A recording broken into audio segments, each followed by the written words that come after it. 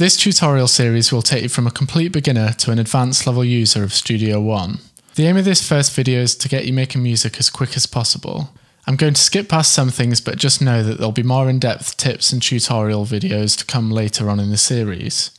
At the end of each video I'll add some bonus tips and keyboard shortcuts. These are going to help you become much more efficient when using Studio One, so make sure you stick around till the end. Please like the video if you find it useful, subscribe for more content, check out the links in the description, and finally, if you have any questions, I'll try to answer them in the comments. Shall we begin? When you first open up Studio One, you'll see the start page. Any songs, projects, or shows that you have saved will appear here. Click here for the audio setup page and make sure that your audio interface is selected as the audio device if you have one. To create a new song, click here. Choose your song title, save location, and song tempo. With stretch audio files to song tempo selected, any audio files that are imported will automatically be time stretched to fit the song tempo. This can degrade the sound quality of a sample and isn't always wanted, so I keep it unchecked. I keep play overlaps unchecked too. Click OK to open up your new song in the song page. I'll give you a quick basic overview first and we'll go into more detail later on. Since we're learning, we're going to start by turning on the info view by clicking this question mark. If it's highlighted blue, then it's already on. This will give us different information depending on what we hover over with the mouse cursor. On the right here we have the browser. This contains our instruments, effects, and files. Open and close it by clicking Browse in the bottom right. This main section is the timeline, where we arrange our song. Let's drag some audio files in. These loops come free with Studio One.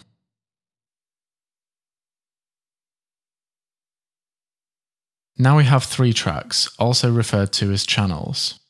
We can change the volume, solo the track so we can hear it alone, or mute the track. Down at the bottom is our transport controls. Play, stop, return to the beginning, and record. We can also change our tempo here.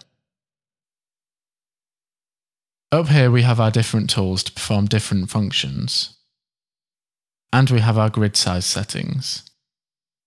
Finally, in the bottom right, we can click Edit to open up the editor, we'll look at this later, or Mix to open up the mixer, where we can see our 3 tracks with volume meters and faders.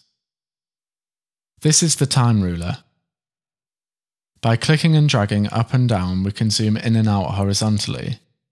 Click and drag left and right to scroll along the timeline. You can also zoom by scrolling the mouse wheel while hovered over the time ruler. By holding down Control and scrolling with the mouse wheel, we can zoom in and out vertically. When you hover over the top of the time ruler, you'll see the cursor change to this pencil. Click and drag to draw a loop range. This button on the navigation bar enables the loop. You can alter the loop range by dragging the edges. The different tools allow you to perform different functions. The main ones you'll be using are the arrow tool and range tool. We'll cover the rest in a later video. With the arrow tool you can select events. Click and drag to move events. Click and drag from a blank space to draw an area. Any events within that area will be selected. Hold Shift to do this when you're hovering over an event. Use the range tool to create ranges. Double-click to split an event at the cursor. Draw a range, then double-click to split events at the edges of the range. The Smart tool combines both the arrow and the range tool. Enable it by clicking this square bracket symbol. You'll see both tools highlighted blue when it's enabled. When hovering over the bottom half of a track lane, we get the arrow tool. Over the top half, we get the range tool. I recommend getting used to this as it can seriously speed up your workflow.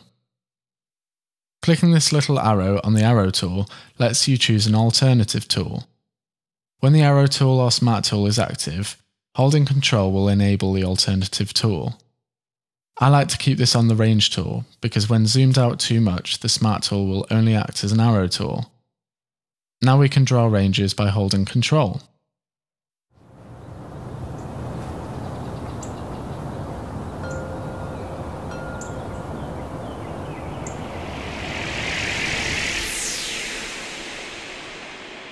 This enables grid snapping. With it turned off, we can place an event anywhere in the timeline. With it turned on, events will snap to the grid. When making music, this keeps your parts in time with the global tempo. The time-based setting changes the grid visuals and time ruler format. For making music, you'll want this on bars. You can change the spacing between grid lines with the settings here. Then there's the quantize value. To explain that, here's an example. If we set the time base to quarter notes and the quantize to eighth notes, see how the grid only shows quarter notes, but the event snaps to the eighth notes on and in between the grid lines. I keep my time base set to quantize. That means that when I change my quantize setting, the grid visuals change to match it. Finally, we have the snap setting. Again, you can set this to match the quantize setting. I like it on adaptive. That means the snap grid size will change depending on how zoomed in or out you are. See how when zoomed out, the event is only snapping to quarter notes, even though quantize is set to 16th notes. The two main track types are audio tracks and instrument tracks. Instrument tracks are often referred to as Midi tracks. To create a new track, right-click in an empty space on the Tracks panel, or click this plus icon. A quicker way to do this is by dragging something in from the browser. Let's choose an instrument under the Instruments tab in the browser. Click and drag it onto the timeline to insert the instrument on a new instrument track. Click the cross to close the instrument editor, and click this mini keyboard symbol to open it again. You can also click this to close it too. The instrument editor is where you change the sound that will be played. To tell the instrument what notes to play, you need to create a Midi clip, or as Studio One calls it, an instrument part. Do this by double-clicking with the arrow tool. You can click and drag the edges to resize. Or do this by drawing a range and double-clicking. Double-click with the arrow tool to open up the editor for that clip or part. Or click Edit in the bottom right with your chosen clip selected. Here is the piano roll. If we do the same but with a drum sampler,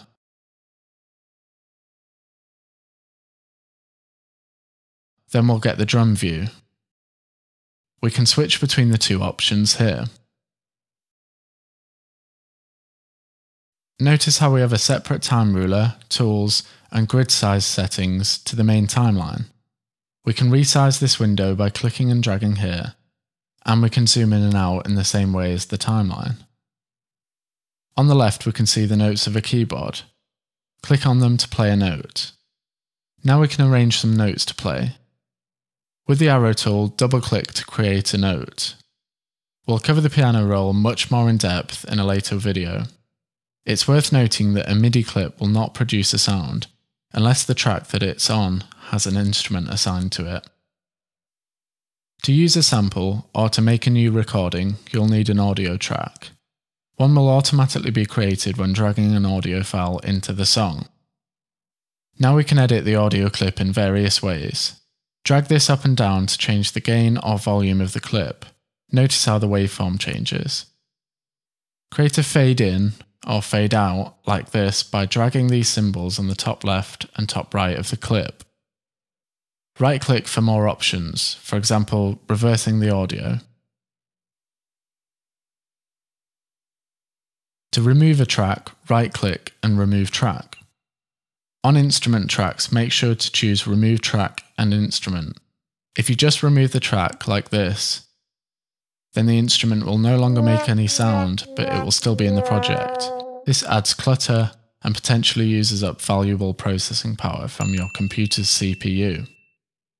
If recording, we'll need to add an empty audio track.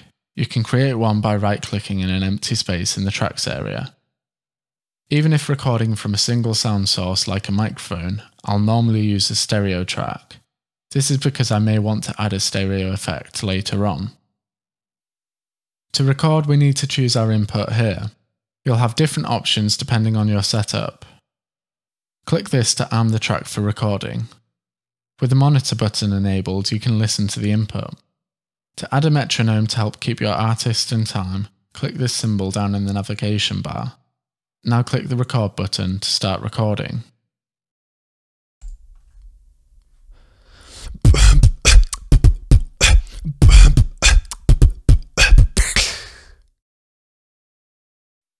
To add an effect plugin, simply drag an effect from the browser onto a track. This will open up the effect in the channel editor window. We can alter the effect parameters, and when we're happy with it, we can close the channel editor by clicking the cross. If we want to add another effect, we can do the same again. Now in the channel editor, we can see both of the effects on this track. The effects are applied in order from left to right. To remove an effect, click on the drop-down and choose Remove. To temporarily disable an effect, click on the power button symbol. You can also reorder them by clicking and dragging. The mixer is opened by clicking Mix in the bottom right. Here you'll see your individual tracks and a master channel at the right. All individual tracks are routed to the master channel by default. We can see the track's output here, and just above it is the track input. With MIDI tracks or instrument tracks, the instrument inserted on the channel will show as the input source. Below that we have a pan control, which controls the balance between left and right. There's a solo, mute, arm for recording and monitor button, just like over here, a volume fader and meter in decibels. We can also see our insert and send effects. With an insert effect, you are placing a plugin directly on the track in series. This means that the whole signal is affected. With a send effect, you are sending a copy of the track to another channel, where the effect is then placed.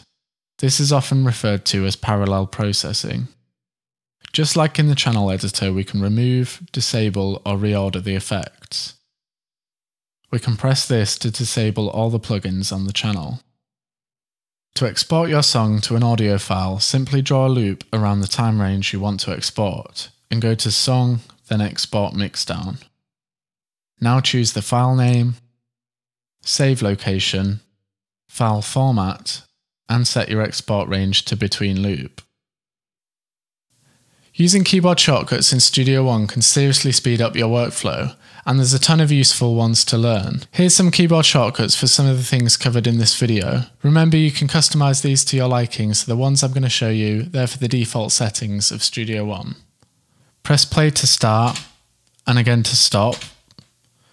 Press circle on the numpad to stop, and then again to return to where you started playback, and then a third press will take you to the start of the song.